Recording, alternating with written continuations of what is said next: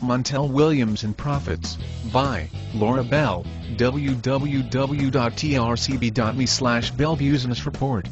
In case you don't take time out of your life to watch primetime television, Montel Williams is a spokesperson for the company who helps low-income people get their drugs, the Patient Assistance Program.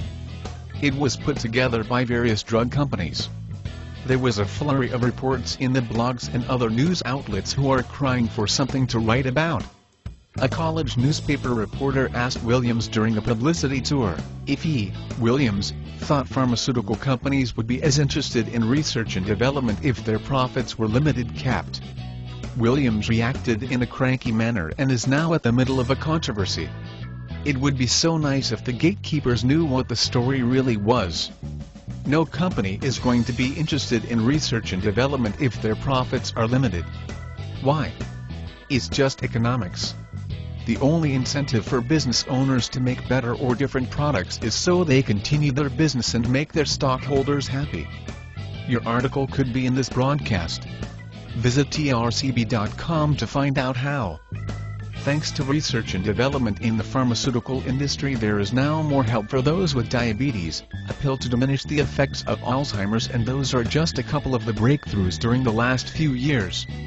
The question posed the college student is evidence of a complete misunderstanding by the general public about the place of profits in a market-based economy. No company would pursue research and development if they didn't think they could reap the benefits.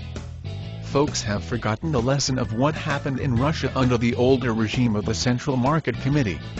Our good friends on 60 Minutes thought this event worthy of coverage some years back. The problem was that no one left on the farms after the changeover knew how to operate the machinery to get the milking done or deal with the crops. The information on how to manage these tasks was not passed on to the next generation. They weren't interested because they knew it was a thankless task. Work the field and milk the cows and you still are only allowed to keep what the state dictates. Find a new and more efficient way to make this happen and you still only reap the same reward. The younger generation saw what was happening and decided they weren't going to play. The general population simply doesn't understand that profits make the world of business go around. There is nothing inherently evil about profits. Let's think about what happened if profits were capped or limited in any way. Companies would not expand. This would limit jobs and expansion of the gross national product.